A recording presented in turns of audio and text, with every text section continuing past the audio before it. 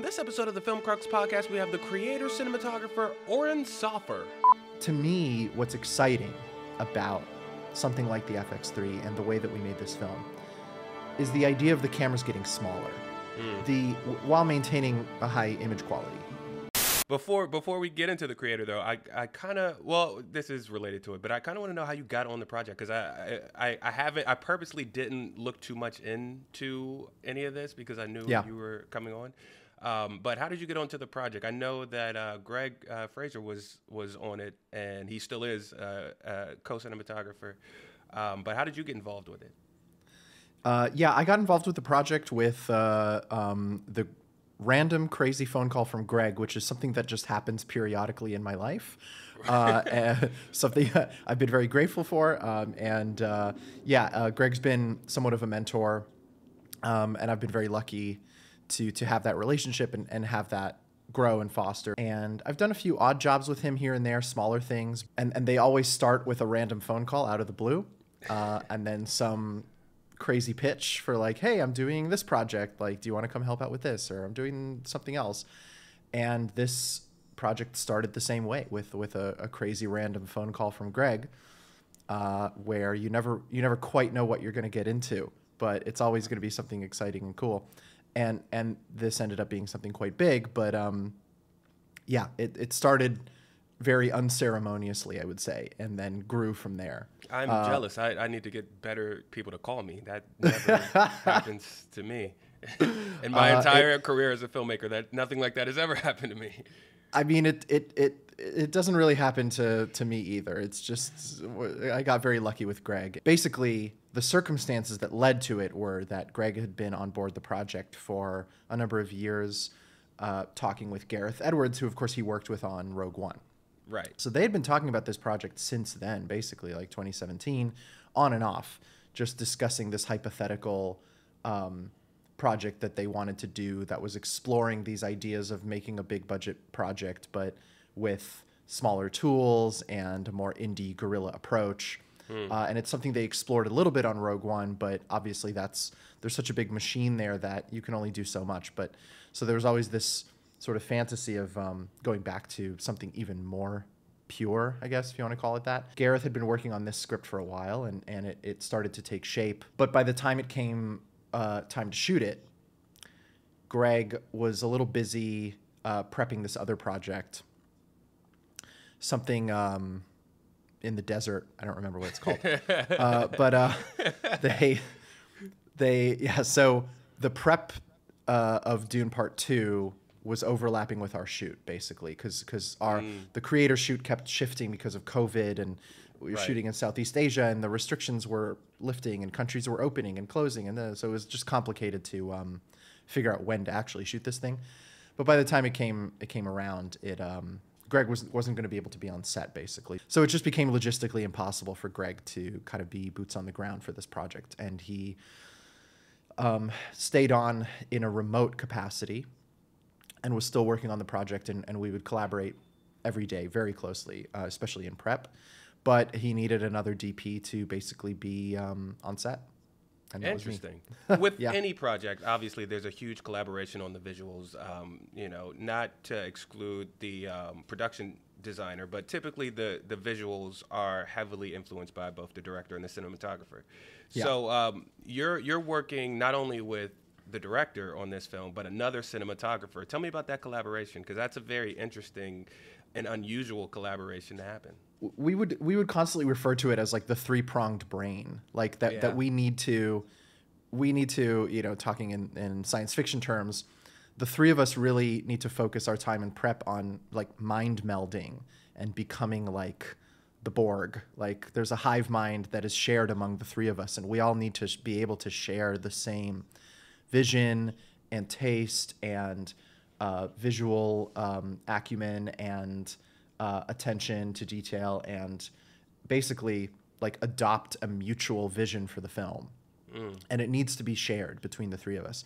It's not the type of film where somebody comes in with an idea and then somebody else is like, no, maybe we should do something different. And like there was no room for that kind of debate or argument or disagreement or ego. Like we had to truly just create one vision that the three of us shared and were able to tap into.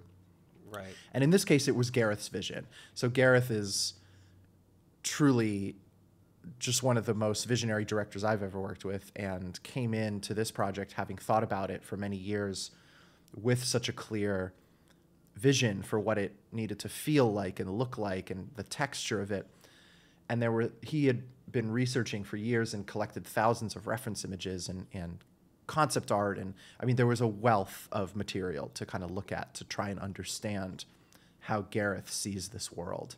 Yeah. And Greig and I's job really was to kind of understand that and tap into it and be able to channel it so that when I'm lighting on set and when Greig is looking at dailies and when we're discussing how things are going and checking in on the look of the film and picking our equipment and deciding how to approach a scene, it all has to be in service of the vision for the project, which was defined by Gareth.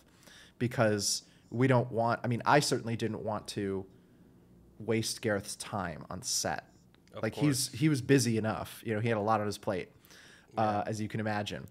And like my goal, I guess, that I set for myself was like, I don't want to have to bother him, or I don't want him to have to like look at something and say, doesn't quite look the way that I imagined it. Like I want to be able to just deliver a look and feel for these spaces and locations that we were filming at. And like every time, you know, Gareth would point the camera at something, that he would be happy with how it looks and that it would fit with the ethos and the style and the look and feel of the film that we had talked about in prep.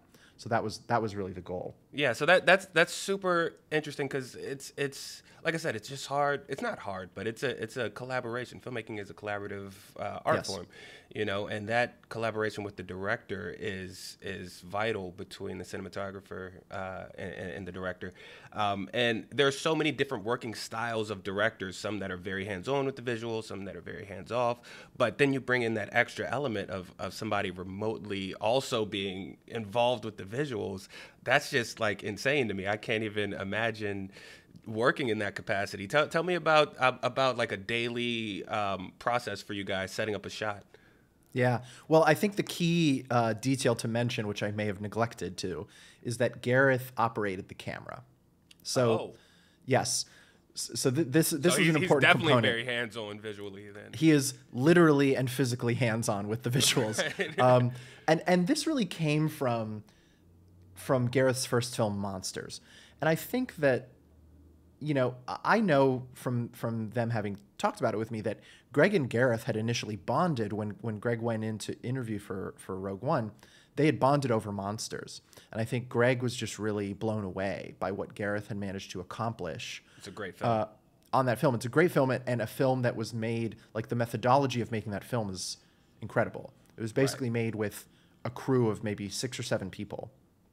And Gareth was the cinematographer, editor, director, producer, and did all the visual effects by himself, solo, in After Effects, like on his computer. And they shot on a prosumer camera at the time. They shot on the Sony EX1, I think, and Gareth was operating that camera, and it was shot entirely in natural available light, like pure guerrilla style, truly like driving around Central America and Belize and Guatemala and Mexico, and like hopping out of a van and paying a farmer $20 and being like, hey, can we they're just driving on the road and they see some amazing farm on the side of the road and they pull over and are like, hey, can we film here? Can we film a scene here? Like that's how they made that movie. I mean, just pure guerrilla style and like really, really ballsy and really risky, but it paid off because it's a great film. It's a great film. Yeah. Yeah, and it has this scope that's way bigger than its budget, which was like $300,000 or something like that.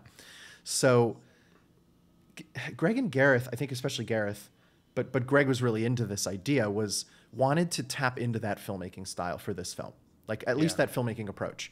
Now, it's on a bigger scale. We had an $80 million budget, not $300,000. So, but it was this idea of like, how can we take the best of the indie guerrilla filmmaking style and approach and combine it with the advantages and support and sort of resources of a larger budget film, but kind of meet in the middle. Because the issue with when you have too much money is that things are very slow and inefficient, and there's a lot of redundancies and inefficiencies on big budget films that end up ballooning your budget from 80 million to 280 million. Right. And we just knew that with an original film, not based on IP, not an adaptation, not a sequel, like you're not going to get $200 million to make this film, even though the scope of it could totally fit with that budget range. So it was like, it's a very contained film with a very defined ending. Yes, exactly. But the scope and scale of it is huge. So it was like, how do we do that with under $100 million? And this was really the answer, was like, we make this film as much as we can like Monsters, but with more resources and more time. So part of that equation was Gareth operating the camera. And the reason he does that is because on Monsters, like, that filmmaking style, which is very intuitive and reactive, and you could almost call it documentary style, but it's more, it doesn't look like a documentary. It still looks cinematic, but it's a documentary approach. It's an idea of embracing natural light, available light, real locations, creating scenarios where actors can really live and exist in a space, and less so thinking about a film in terms of individual shots and doing like, okay, now we're going to get this shot, and now we're going to set up this shot, so let's set up the dolly and let's light this angle, and like that setup can take 15, 20 minutes. And when you're taking 15, 20 minutes to set up an individual shot, you're probably getting 30 shots a day, maybe. Like, if you do the math, like, there's only so much time in the day. We were getting like 100 shots a day, because, and you couldn't even really measure it like that, because we would shoot long takes, like 30, 35-minute takes. And within each take, there are like 20 shots, because Gareth is moving around constantly, and he's reacting to what the actors are doing, and reacting to the space, and reacting to things that are happening spontaneously in the moment. So it's just a different filmmaking approach. That level of spontaneity required Gareth to operate the camera. So now I'll go back and answer the original question, which was like, what did it actually look like on the day? So we would show up to a location. Now, obviously, we spent all of prep heavily scouting and discussing each scene and each location that it was going to be shot in, and looking at where our hero angles are, where the locations look the best, what do we need to do lighting-wise to augment any of the locations we were shooting in, figuring out basically all the logistics, like what does special effects need to do, where's the base camp, where are the costumes, just figuring all that out. Right. The goal being that on the day when we arrived at a location, we had already set it up to the best of our capacity to be a playground for filmmaking, with no restrictions and no limitations, so that Gareth could go in with the actors and basically just start kind of figuring out what the scene is. Now, he's coming in with ideas, and the actors are coming in with ideas, and they take a little bit of time at the top of the day to talk through that, do rough blocking, the type of thing you would typically do on a film. Yeah. But then, instead of saying like, okay, we've blocked out the scene, now we're going to start with this wide shot that was on our shot list. That's typically what you would do. What we would do is Gareth would pick up the camera and start filming. And there isn't necessarily like, okay, we're doing this shot first. It's like, all right, we have the blocking. The actors know what they're doing. We know the setting. We know me and the lighting team have lit the space in a way that is flexible to basically 360-degree filming. And we're just going to start shooting. And Gareth has a handheld gimbal that he can move around and react and kind of fish around for shots and look for interesting angles and react to what the actors are doing. And that's how we would build out the scenes. It was like from the inside out, as opposed to from the outside in, like, we need to get this, and this shot. It was more like, let's discover the shots and discover the moments and discover those handoffs and the compositions and the shots, like, spontaneously in the moment with the actors and in the space. So that's what it looked like every day, basically. And it was just very loose and very spontaneous, and we're adjusting lighting on the fly, and sometimes adjusting set design on the fly, like reacting to what Gareth is doing and where he's going, and that we would just build the scenes that way, you know, and you build and build and build, and after a few hours, you basically have the scene. It's more of a sense of discovery, it sounds like. It is. And it's not going in fully blind. Like, I just want to emphasize that it's intentionally, like, there's a lot of work. All of the prep work was done to set up the circumstances where this kind of spontaneity was possible, basically. Right. But yes, it was really a sense of discovery, and it was really about freedom and spontaneity. And the goal, what we're looking for is authenticity. Like, what we're looking for is moments that feel truthful with the actors, with the locations, with the scenes, with the space. Because when you're in a fantasy world, you're in a sci-fi world, there's already so much suspension of disbelief that you're asking an audience to give you, that I think the goal, especially for this film, was to make it feel as grounded as possible and as real and authentic as possible. Yeah. So all of this was for that. Like, all of this was to that end, and I think it was I think it paid off. I think it definitely felt that way. It felt like sci-fi with dirt. You know what I mean? Like, sci-fi is normally clean, but it felt like sci-fi with dirt. The camera felt more grounded than you would normally see in a film like this. That was exactly the goal. The clean, antiseptic, artificiality was the enemy, basically. Right, yeah. You know, and you're in an artificial world. That's the challenge, is that you're already in this fantasy world with costumes and props and sci-fi and all this. So it's like, how do you make that not feel artificial? How do you make it feel organic and grounded and gritty and dirty and lived in and like a real place? So yeah, it was all to serve that goal. Well, how did that style of filming change the way you lit a set? Well, it required us to light a space as opposed to a shot, which is actually typically the way that I like to light anyway, and it's also the way that Greig likes to light.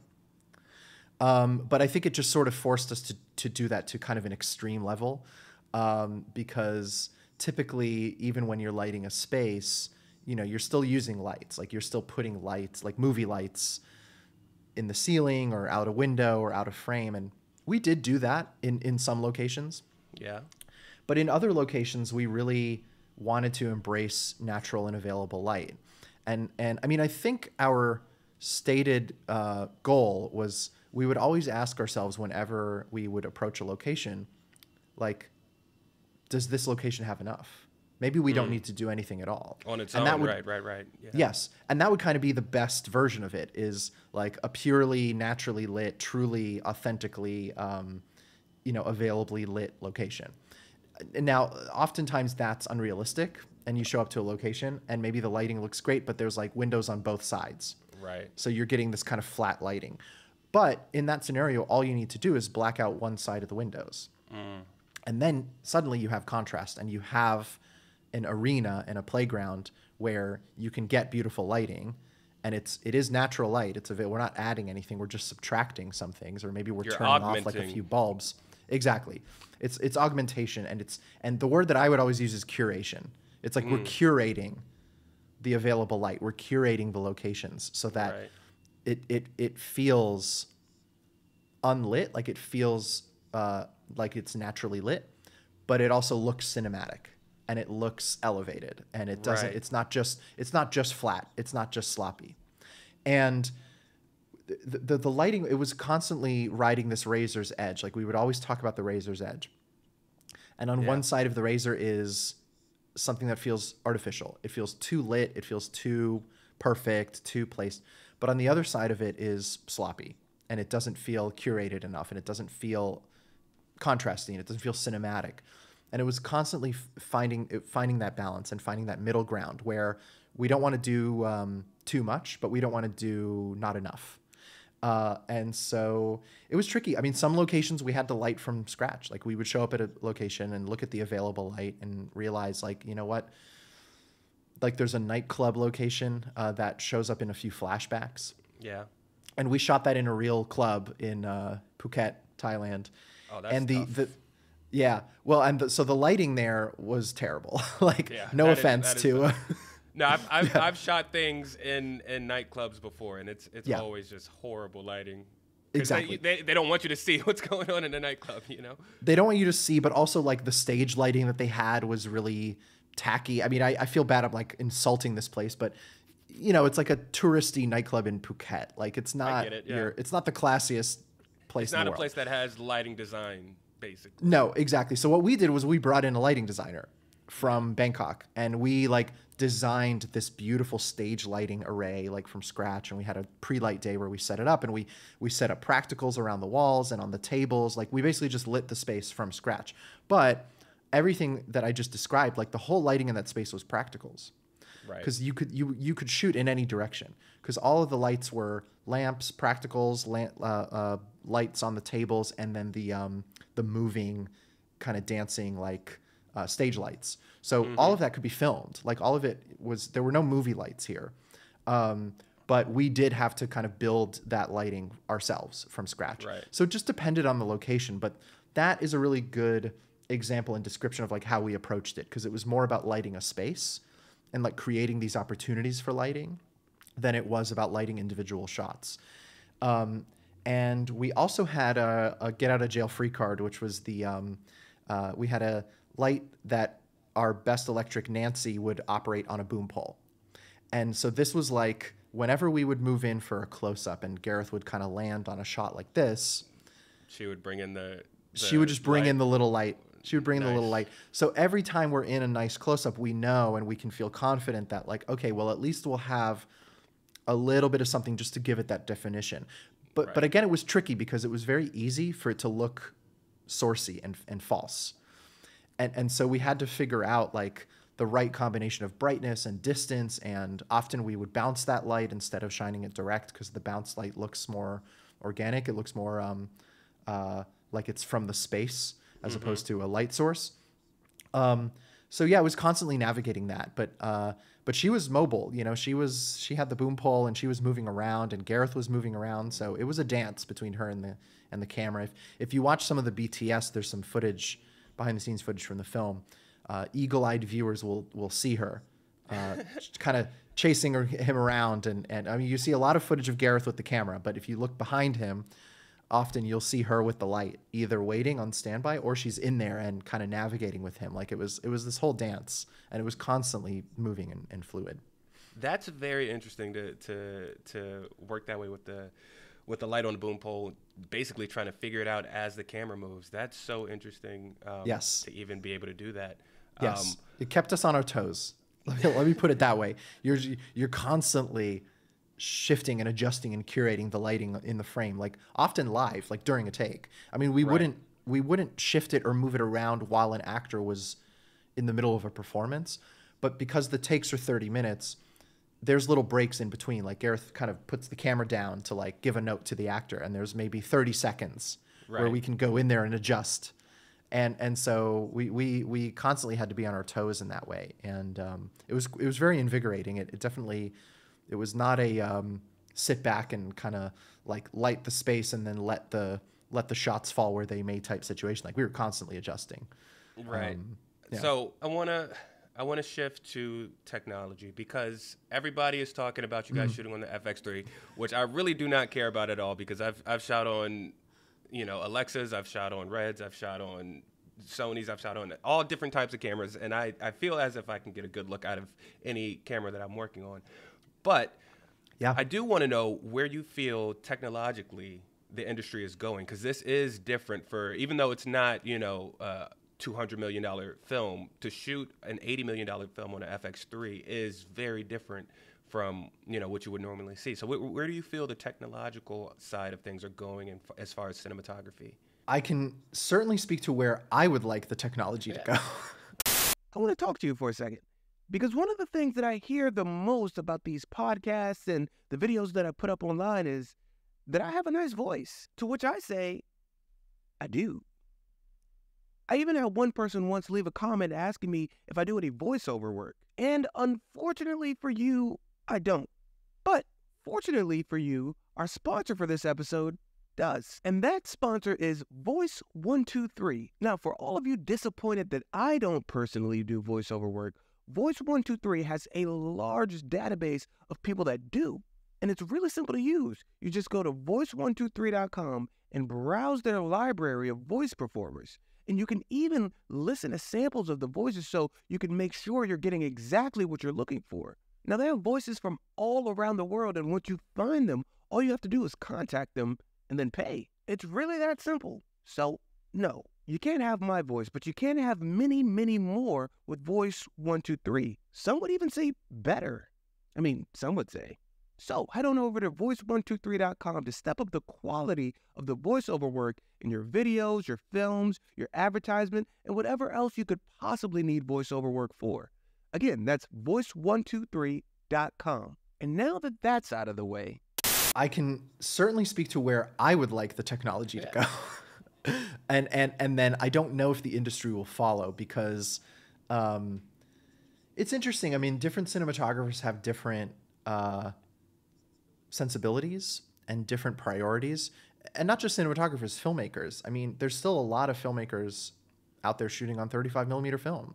In fact, A lot, yeah. I saw, every year somebody does a breakdown of like the 40 or however many Oscar, the Academy, buzzy, what cameras movies, they shot on, and the cameras they shot on. And this year, I think, I mean, I might be talking out of my ass because I haven't actually checked this compared to past years, but from my memory of the past few years, I think this is the first year in a while that we've had like kind of a wide gap majority between the most films being actually shot on 35 millimeter from that group.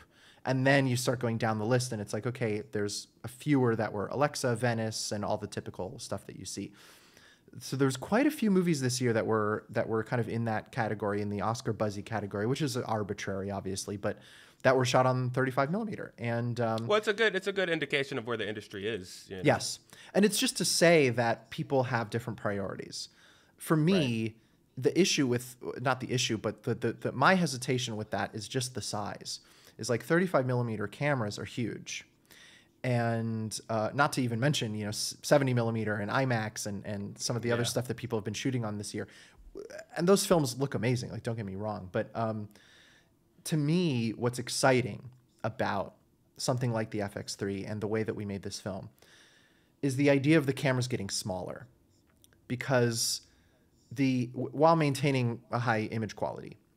And I think that those two things are going to continue to happen as the cameras are going to get smaller and the image quality is going to get better, or at least remain at the high level that it is right now in something like the Alexa or the Sony Venice. And the FX3 obviously is not as quote unquote good as those cameras. It's good enough. I mean, the imagery obviously is at enough of a technical level and quality that it holds up in a movie theater, but the Venice is 8.6K and the FX3 is only 4K. So if you need to oversample for readjusting your frame size or whatever, the FX3 doesn't give you that flexibility. And it's limited in frame rates, and it's limited in bit depth, and it's limited in all these other little technical things. But I think those things will improve. And the big advantage of it, and really the reason we shot with it, was the size and the weight.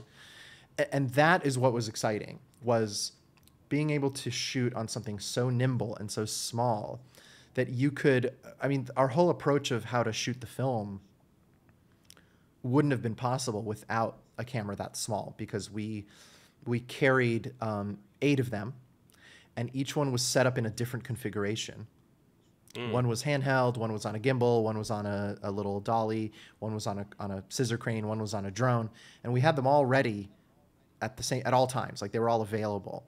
And so you could, set up a shot, and then while the dolly's being set up, you could grab the handheld camera and get another shot, because it takes no time at all to just pick it up and start rolling. And then you put it down, and then the dolly shot's ready. So now you switch over to the dolly and you shoot that shot, and then you cut, and then you send the drone up, and it's already waiting and ready to go. And that speed, like that efficiency of filming and that nimbleness, is just not possible when you have a big chunky camera. Like, it's just not possible. Not at that speed, no. No, the size and the cumbersomeness of the gear slows you down, and that's okay. That's a compromise that we all consciously make when we use that equipment, because we're using it for the reliability and for the quality. But I think everybody realizes that there's a compromise there in terms of time, and efficiency and speed and nimbleness, and we cut right through that inefficiency. That was one of the big inefficiencies that on a film of this scale that Greig and Gareth wanted to cut through. Right. And so I hope and am excited by the idea of more cameras getting smaller, basically. But the flexibility and image quality and availability of different features continues to go up. And the next step, which is already happening a little bit, is to remove the need for physical media and be able to shoot cameras that are sort of streaming their data directly to a capture drive wirelessly. Because now you can make the camera even smaller because you don't need a media slot. And you don't need to reload. You could, if you had enough hard drive space, you just keep shooting forever. So that's, I hope, another direction that things are going. And there's already some technology with camera to cloud, Frame.io, and some other companies that are exploring that route. But it's still early days. But yeah, that would be a cool direction for things to go. So your goal is to, or not goal, but your dream would be to have, less equipment, smaller equipment, and be able to just move faster and be more efficient, rather than having, a look come out of a certain camera that's, 50 years old or something like that. That's 100% right. And the same goes with lighting, by the way. And we really embraced newer lighting technology on this using, quote unquote prosumer lights. We use a lot of aperture lights and Astera, and these are all lights that are battery powered, lightweight, low footprint, low power draw, and they can all be operated off of like an iPad. I mean, they work on a local wireless network. And we used a few others. We had this Roscoe DMG Dash, which is this little LED light. It's like about that big. And that also, it just, same thing. It just opened up this world of efficiency. The biggest commodity, like the most important and precious thing on set, is time. Yeah. And time on set is so fleeting. And every minute that gets eaten away, that gets taken away from time where the actors are acting and you're capturing footage and you're capturing shots, is a horrible feeling.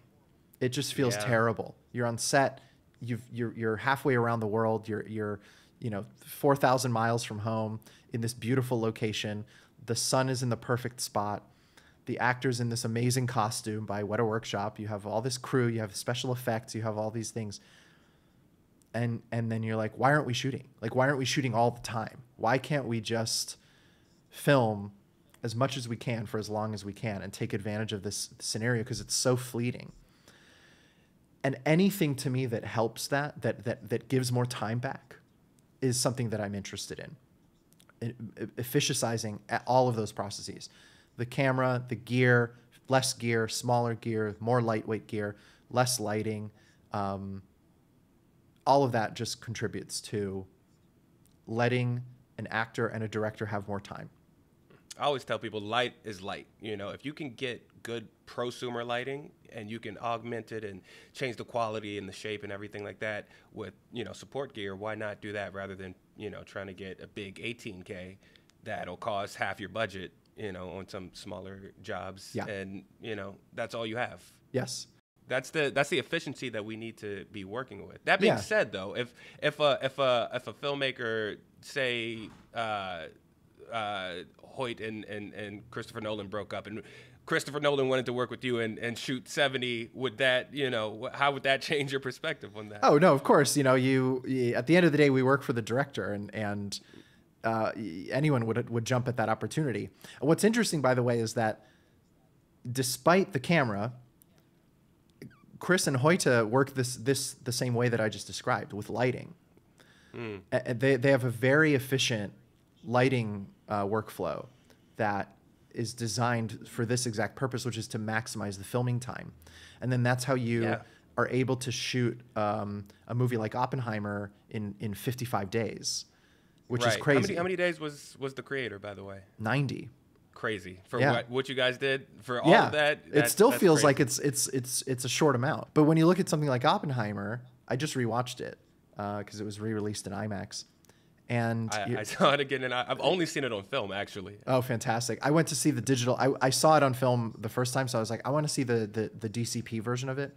in IMAX. Yeah. It looked great, but yeah, the 70 millimeter 15 perf IMAX there's nothing like that format. It's totally I saw unique. it But 3 times IMAX 70. Yeah. awesome. But when you look at that movie, it literally is like, I was thinking that this time when I watched it, I was like, I want to see their schedules, because it's kind of wild to me that you could shoot that movie in 55 days. That seems like nothing. And That's actually you know, you say Hoyte and Christopher Nolan worked that way, but that's I've heard Janusz say the same thing with Spielberg, and exactly he lights the space. I've heard, you know, Paul Thomas Anderson is doing most of his own cinematography now, but he does a similar thing, lights the space. That's exactly right, and all of that is for the goal of maximizing the time. And once you maximize the time, you can be more efficient with it and shoot for fewer days. But it's interesting. I mean, all of these technologies and all of these tools are giving us more and more opportunities to maximize the time. Even something like an 18K, like sometimes you need an 18K. Of course, sometimes you need to overpower the sun. Exactly. But I hope, and this is already happening, that some emerging technology companies and LED technology can usurp the current limitations of tungsten and HMI-based systems, which are very efficient, very good, but they're outdated, and they're cumbersome. They require a lot of power draw. They're heavy, and so it's like, can LED, you know, step in and kind of fill this gap, this efficiency gap, where with these other lights are lacking. I mean, HMI is like, you can't dim an HMI really. You have a little bit of wiggle room, but if you want to cut down the brightness, you have to start using scrims. If you want to change the color, you have to start using gels. And all that stuff takes time, and it's way less efficient. It's less efficient, and it's less flexible. And so RGB LED that are all battery powered and run off of an iPad, extremely efficient. They're not very bright, but here's another place where the FX3 came in. ISO 12,800, which we shot most of the film at. And really? We did, yeah. Except for day exteriors, we shot pretty much everything at 12,800. All of the interiors and all the night stuff. And what that does is it allows you to, like, for example, there's a few night exteriors around the AI lab raid. Like they kind of land on the jet copter and they go through the fields, and then later they come out of the little hatch, and there's a big field with where all the people are running. So that was a huge exterior location. I mean, this is like multiple square miles that you can see in different directions. And because we're shooting at ISO 12,800, we're able to light that whole valley with aperture 1200D lights. Wow. We had 4 of them, and we had them up in lifts in kind of strategic spots. And those lights run off of a little putt-putt generator because they only draw 1.2 amps or 12 amps. I'm bad with the electronics. That's why I'm not a gaffer. But they have very low power draws. So it's a 1,200 watt light. And that's enough to light up a whole night exterior when you're at 12,800 ISO. In fact, it was too much. We had them dimmed down to like 10%. Wow. Like at 100%, with those lights, it was too bright. Wow. So, but that's the thing, that they're getting there with the LED technology. You know, with they're getting there with the LED technology, but also the camera technology. The more these sensors become sensitive, the more the high ISOs become usable. Gap. Yeah. Exactly, and clean and not too noisy. So yeah, it's interesting. The creator's amazing, but I also want to talk to you about you and your filmmaking and your journey here. You know, I watched every short that you have on your website. Oh my gosh. All phenomenally shot, by the way. And if for all the listeners, everybody watching on YouTube, if you guys haven't seen it, go to his website. He has amazing work on there. It's really beautiful work. Thanks. But I wanna know, like, first off, before I leave the creator, what was some of the visual inspiration that you guys brought to the table for the creator? Is there anything specific that you guys were looking at? Yeah, the funniest and simplest way to describe it is that the conversations that we had basically boiled down to if someone could make a movie that was just Baraka, the movie Baraka, but in the Blade Runner universe, it would be the perfect movie. Like a beautiful, aesthetic, curated, cinematic documentary that's all real and all authentic and is shot in the most beautiful places in the world, but with robots and spaceships and sci-fi. And that's actually kind of what it feels like. Now that you say it, that is kind of what it feels like. That's sort of what we were going for. Like, Baraka was a huge influence, but then obviously there's a lot of Blade Runner in there. There's a lot of Alien. There's some Apocalypse Now visual references. There's Akira. There's it's anime, and it's genre films from the 70s and 80s, especially sci-fi. Yeah. There's that specific window where there was this new film stock that was 80 ASA, and there were a few films shot in that little period, like Alien and Blade Runner and all these that have this really unique look, like the levels of where the shadows live, and like where the toe of the image lives and where the highlights live. And we actually really tried to replicate that specific film stock in our color grade, in our LUT. So are you working very closely with the colorist? Okay. Very closely. Yeah, Dave Cole is our main colorist at Photochem, and we had Claire Iannelli as well. And they're on board the project way before we start filming, like early in prep. And we start sending them test footage and reference images, and start to build the LUT and build the look of the film before we even start filming it. And they're involved all throughout the shoot. Excuse me. They're involved all throughout the shoot. And we have an on-set dailies colorist from Photochem as well, so they're all in constant communication. And then we put the bow on it at the end in the color grading process a year later. But yeah, heavily involved, because it's a huge component of this type of film and this kind of look, and also just shooting digitally in general. I think like the colorist is so essential to that. You can't just, I mean, you can, shoot on set and then bring a film to a colorist down the road and come up with a look then, but it's just way better, and it's more efficient to do it during the process. Yeah. And that's not how it worked on film either. You typically, a cinematographer and a director knew what the film stock looked like before they started shooting, even though you couldn't actually see it on set. You know what the film stock looks like. You know how to push it.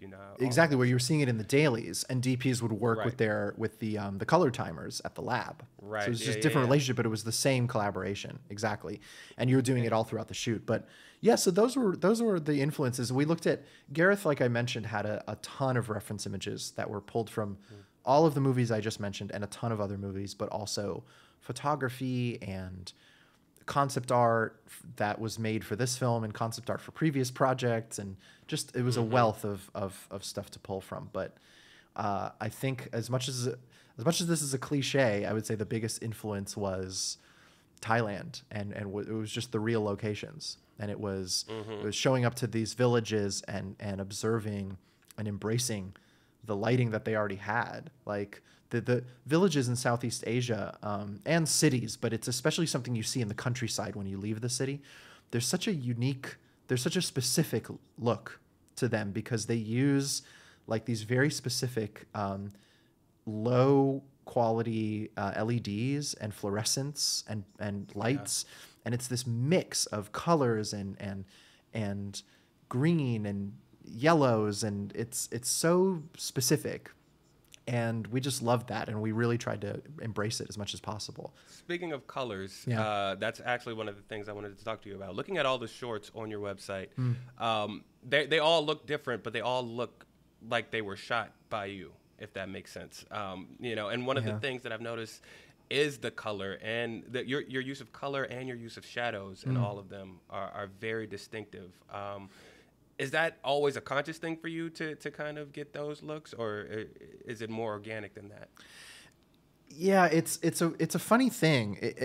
I wouldn't say it's conscious, but it is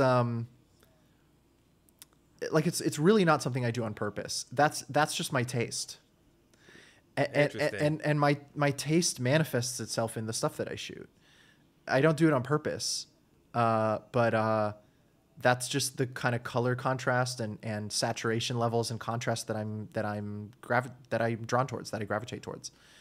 And so it ends up having that similar look and feel. But I'm never in a situation where I'm framing something up or in the color suite or something, and I'm like, this doesn't look enough like my look. That's not how I approach it. And it's funny because you can see this happen with a lot of DPs, and I always find it so interesting that Roger Deakins constantly pushes back on this idea that he has a style. He's like, I don't have a style. I reject the idea of a style. Yeah. And he's like, I'm malleable to what the directors want, and et cetera, et cetera, et cetera. But anybody who knows his work knows that it has a very distinct look, especially the lighting. And he uses the same lenses, the same focal lengths. He lights in a similar way. He has kind of go-to techniques that he uses. And it's like, well, isn't that style? And I think that the reason he would say it isn't is the same reason that I'm saying that it isn't for me, is that it's not style, it's just taste. That's just what he likes. That's when he's given a scene and given a space and he lights it and frames it up and then color grades it, that's what it ends up looking like, because that's what he's drawn towards. That's his taste. That's how you see the world. That's how you see the world. Exactly.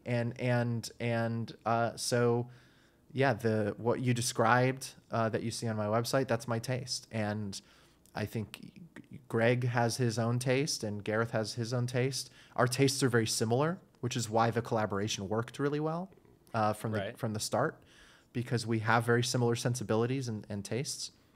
So it worked. But it is something that's there. I mean, I see it, I acknowledge it, but it's never something that I feel like I do on purpose, if that makes sense. No, that makes perfect sense. Yeah. Because if you're thinking I need to fit my style into whatever I'm shooting, then you're not paying attention to the story that's taking place. Exactly. You know, you are forcing that's ego. Right. That's you saying me is more important than this, the project, the story, the look, etc. And I just reject that. Everybody should reject that. Any filmmaker should. If that thought crosses your mind, I go become a still photographer, or a painter, because that's where you can express the self. And that's not ego in a bad way. It's just about expressing the self. But filmmaking, you mentioned this earlier, is the collaboration. It's not about expressing the self. It's about creating a project. Every film is a group project. And every film is a group project. Yes, exactly. So if you want to express yourself, there's tons of art forms to do that. And there's nothing wrong. And I do that myself. I'm a still photographer as well. So that's where I express myself, in still photography. So you do a lot of still photography? Yeah, but it's a hobby. I mean, it's not I don't professionally do it. So it's more just on travels or on set, and just in the day-to-day. But it is something that I really view it as a different outlet than filmmaking. It's a different. I do both, and they're different art forms. Yes. Completely. There's some overlap. There's an overlap specifically because I only really do street photography, travel photography, that kind of stuff. Like, I'm not doing lighting. So the overlap is in observing light in the natural world, which is just a helpful skill for filmmaking too. But I almost would say that it's coincidental. And same with composition, framing, lensing, all of that stuff. Like, there's overlap, but it's the art form itself, the form of expression is different because it's individual as opposed to collaborative. Of course. I tell every I sometimes speak at schools and things like that, and I tell every aspiring director and cinematographer they need to pick up a still camera so that they can learn how to work with light, they can learn how to frame, they can learn how to use lenses, compose, they can learn how to tell a story with an image, I couldn't agree more. That is the one piece of advice I also always give. Every time. It's crucial. It's so crucial. It is. And the thing is everyone has a camera in their pocket these days, a really good camera. Yeah. So there's no reason. It's so easy to use. It's so easy to use. There's no reason why you shouldn't just be constantly out there as a filmmaker and specifically a cinematographer. When you're not on set, like, you can still be out there practicing Yeah. observation of light and observation of composition and lensing and framing, because you have a camera in your pocket all the time and you're out there and you're experiencing the world. So yeah, soon I'm going to hear that you put out a book like Deacons, like byways of your photography throughout the years. Maybe one day. I have a lot of it on my website. I keep the photography section on my website pretty updated, so there's quite a few photos on there. That's great. Yeah. So speaking of Deacons and speaking of still photography, what are there filmmakers or films or photographers or painters or anything that kind of inspired you in your journey, or kind of like drove you down a path to try something different or accomplish a look or anything like that? Yeah, it's a great question. I love still photographers. I have a lot of photography books in the blur. They're out of focus in the background right there and all over the shelves. Right here. Yeah. And I have some, actually looking at byways right now. It's on the shelf that's right here. It's right here, right yeah, next to me. Yeah. And I have Gregory Crudson, Beneath the Roses. I have Doug Aitken. I have Todd Hito. I have there's a ton of great ones down over there. Doug Aitken has been a big one for me. 99 Cent Dreams is the photo book that I have specifically that I really, really love. But all of his stuff is great, and I follow a lot of photographers on Instagram, like non-famous photographers, that just people that are out there kind of doing their Instagram thing, which is great. And painters. I studied painting. I studied art history and painting. Oh, yeah. See, that explains a lot. That explains a lot in high school. Look. Yeah, in high school we had an art history class and painting. So I mean, for filmmaking, for cinematography, it's the Dutch painters, it's the Dutch masters. Yeah, that's where, and Raphaelites and Caravaggio. So it starts. That's where it starts. Caravaggio and Raphael, and then it years later, like a few centuries later, there's the Dutch painters, and Vermeer and is the most famous one. But there's a whole movement of Dutch painters that embraced natural light and really learned how to paint natural light and harness natural light. And it's contrasting, it's beautiful, and it's cinematic. It's like if you go to a Dutch painting exhibit or a Raphaelite exhibit or Caravaggio exhibit, chiaroscuro, at any art museum, you'll look at these paintings and you'll be like, this looks like a movie. Like it looks like a movie still. It's crazy. Yes, yeah. I live in D.C. and I often will go to the National Gallery of Art and just look at the paintings, you know, just because some of them are so cinematic. I've often noticed that cinematographers that have strong connections to painters work with color and contrast in a different way than others. You know, I heard Storaro talk about how he didn't fully understand cinematography until after he started studying paintings, and this is post the Conformist, post all of the stuff in the 70s, post I think it's post Apocalypse Now too. So when those are beautiful films. I mean, those are some of the best shot films of all time, which is funny. Exactly. But yeah, that's also just a sign of his humility. He's being humble. True. But that's true. That's very true. No, but painting. I think studying other art forms in general just enhances, especially other visual art forms, enhances your cinematography.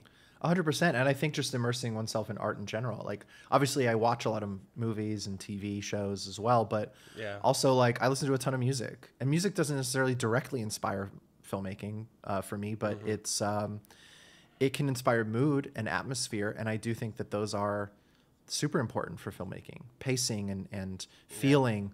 Like, there's something very pure about music is all emotion and rhythm and pacing. And like that's what filmmaking is too. There's just a visual component to it as well, but it is still dealing with the same concepts of emotion and rhythm. Like that's what a movie is, because it exists in linear time and there's a progression and there's a pacing to plot progression and story beats and emotional beats, and even just a pacing to shots, like physical camera movements. And it all serves the purpose of creating, capturing, and eliciting an emotion. So there's overlap with every art form. Yeah. pacing is just rhythm, you know. Yes. And music is rhythmic. It is exactly. Naturally, you know? Exactly. Scorsese said that he can't start designing his shots until he's heard music for it, you know. So that there's whatever way that people can connect and enhance their art through other art forms is perfect. All right. I agree. I think we're coming up close to an hour, and I think I only have you for an hour. Okay. So I want to know, we talked about some photographers and some photo books that you love, which I love because I just did an interview and somebody asked me what is like, I think it was like the best thing I bought for filmmaking, and I was like photography books. Easily. Yeah, fantastic. We talked about some paintings and painters that you love, but I want to know a few films that you would recommend that every cinematographer watches in order to just understand the art of cinematography or improve their own cinematography. This is a question I love because I am, above all of these other things, a cinephile, and I love movies, and I obsessively watch movies and have for my whole life. So, as you should be. Yes, I agree. By the way, that's another piece of advice that I give filmmakers, especially cinematographers, is just watch movies and study movies. And there's so many cinematographers that don't watch movies, and they're like, "Oh, I don't have time." I don't have time, and it's like, make time. What do you make time? I do a movie a day. A movie a day. Yes, I try. That's how you got to do it. I miss a few days because I do get busy, but most days I'm watching a movie. There is still life happening, but some days I'll watch 2 movies.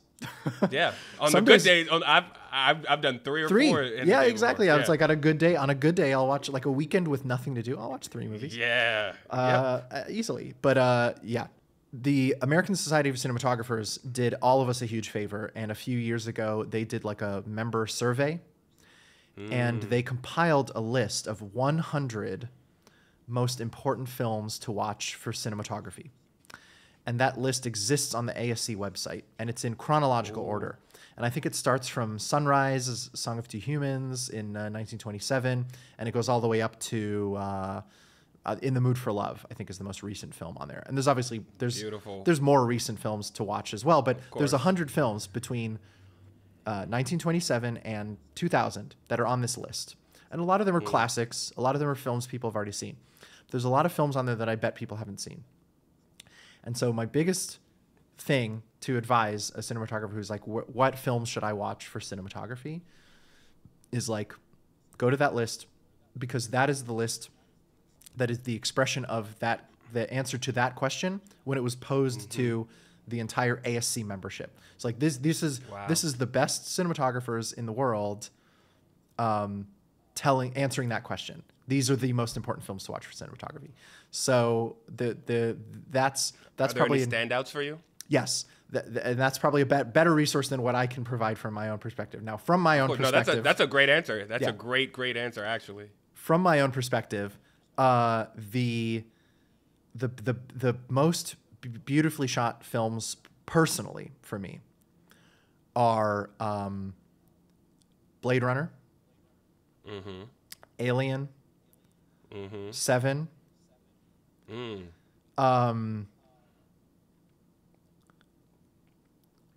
Baraka. Baraka is beautiful. And I gotta put one more in there. Recently, it's Assassination of Jesse James by the coward Robert Ford. Like, I think that's probably the best shot movie in the last 20 years. And then like a classic, like if you go further back, it's probably like The Red Shoes. That's a great one. Yeah, or Black Narcissus. Also great. Oh man. Yeah. So it's one of the, I can't hone it into one, but it's one, something in the Powell and Pressburger world. I'm gonna say The Red Shoes. But before I let you go, is there anything specific about those films that you're really drawn to as far as cinematography goes? It's everything we've been talking about. It's colors, contrast, camera movement, composition. They're just the sort of ultimate amalgamation of the art form. And they're very painterly, and they're very dynamic, and yeah, I just love them. I just love everything about them. And it goes back to taste. And it's like that's those are just the films that align with my taste. That's beautiful. Yeah. That's beautiful. Have you seen And all have of the informed 100 my films taste. on the? Have informed my taste. Have I seen all 100 films? On the list? I would need to go through the list again. Probably not. Yeah. There's probably one or two that I haven't seen, but I don't want to sit here and confidently say that I've seen all of them. But I've probably seen 98% of them, if not all. Maybe I'll go through the list and I'll double check and check myself. But yeah, there might be one or two. There's always one or two films you still haven't seen. Always. I did. My friend and I, obviously last year the Sight and Sound poll came out, which they do once every 10 years. And there's a bunch of films on that I haven't seen. And my friend and I made a list. There's like probably 12 or 15 films. And we've been trying to kind of make our way through them. They're all on Criterion Channel and they're all accessible. But yeah, there's still some kind of big, like classic, legendary films from cinema history that I haven't seen that I need to check out, like Pater Panchali, and there's some Ozu films I haven't seen. I've never seen Tokyo Story somehow, even though I've seen other Ozu films. And yeah, there's some big. I have some big gaps to fill. I only saw Tarkovsky like in the pandemic. I had seen a few films. Wow, but really? I had never seen Andrei Rublev, and I had never seen Mirror, and so in the pandemic, I was like, I need to go back and fill the gaps because there's a few that I hadn't seen, and so Criterion Channel came in clutch, and I'm doing a Michael Mann completion now because Ferrari's coming out, and there's a couple Michael Mann films I've never seen. Thief, I got to see Thief. Yeah. Wow. You know the most embarrassing one that I haven't seen? I've never seen The Wizard of Oz. That's like pretty crazy. That's the most embarrassing one that I've never seen. Because that's like an all-time classic. That's I know. not like a cinephile classic. That's like a. I know. Listen, I know. Hot take.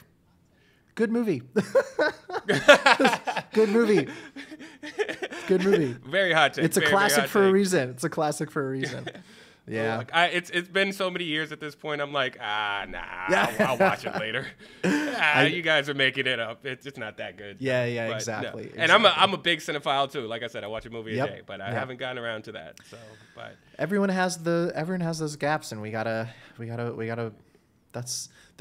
Listen, we have our whole lives to watch movies, and the classics aren't going anywhere until I don't know, someone takes down the Criterion Channel, and then we'll be doomed. But for now, they're going strong. We'll be doomed forever. Exactly. Here at Film Crux, we're known for helping filmmakers take their films and videos to the next level, which is why we're proud to announce Film Crux Plus, every Film Crux product for just $10 a month. Sound design, Foley, cinematic music, VFX assets, and more, all in one place. Your films will never be the same.